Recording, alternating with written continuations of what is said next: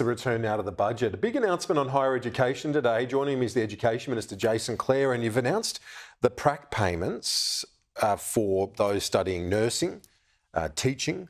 Is it in your scope to broaden that to other professions potentially? Well, what the Universities Accord report said is that we should start with teaching, early educators as well, so the teachers in our early education centres, nurses, midwives as well, and people doing social work degrees. So they're the sort of people you see in domestic violence refuges, helping people who are escaping domestic violence. So these are people doing some of the most important jobs in our country. Will we see more people do it now?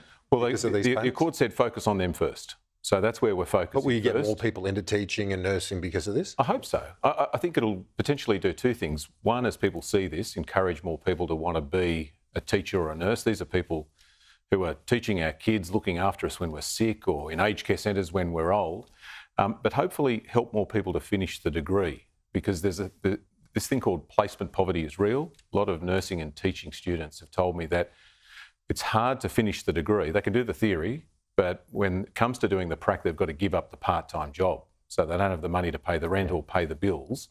And there's plenty of examples of people either delaying the prac or not finishing the degree. So this is not just about encouraging people to want to go to uni and be a teacher or a nurse, but helping them to finish the degree. Your critics are saying that you're delaying it. Why is it starting July next year and not this year? Well, we've got to introduce legislation to implement it.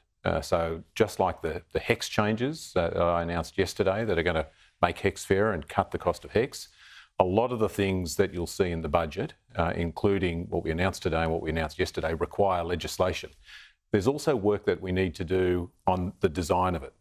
It's intended that this is means tested. So we get this money not to everybody, but to the people who really need it, who will make a difference about whether they finish the course or not. And so I want to do the detailed design work with students, unions, universities. That'll be part of an implementation advisory committee that I'll set up. On the HECS or the help loans that you spoke about, again, those that want you to go further say they'd like you to increase the Oz study payment now. Are you open to that? Well, that's something that we did in the budget last year. What we announced yesterday wipes $3 billion of HECS debt and reduces the HECS debt or the help debt for more than 3 million Australians. And it takes up that recommendation from the Universities Accord and goes further. What they recommended is that we should set the indexation rate for HECS at either inflation or wages, whatever's the lowest. We're going to do that, but we're going to backdate it to 1st of June last year when that big hike in indexation happened. So it wipes that out. No, it's a big deal, and I think those advocates have welcomed, but they're saying you need to go further. They want you to increase Oz study more. I guess the point I'd make is the Universities Accord is not just about HECS, it's not just about paid placement. It's a big report with 47 recommendations to reform higher education for the next decade and beyond. It's bigger than one budget, but we've got to start now. And you'll see in the budget the full first stage of our response to that report. But it's going to take multiple ministers, multiple governments to make sure that we reform the higher education system to set us up for the future that's ahead of us. The report says that by the middle of the century, when you and I are no longer here, but when our kids are in the workforce, that 80% of people in the workforce need a TAFE qualification or a uni degree. And that at its core is what that report's about, the reforms to get there. The Job Ready guarantee, that reform under the Morrison government, it's seen a lot of students have to pay more for their degree as opposed to government support. Are you going to change that? Will you reverse that? Because it does seem inequitable right now. Yeah, I said at the press conference with the PM this morning that if the intent of that was to get fewer people to do arts degrees, then it had failed, because there's more people, last time I checked, doing arts degrees now than when that was originally implemented.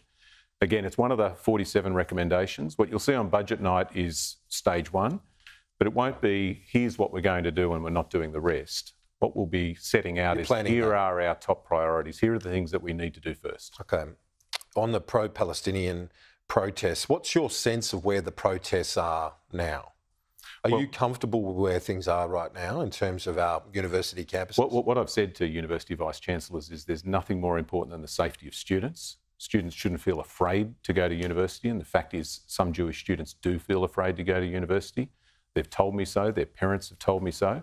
I've told university vice-chancellors that, sure, there's a right to protest. You know, this is Australia. This is a democracy. We're not Russia.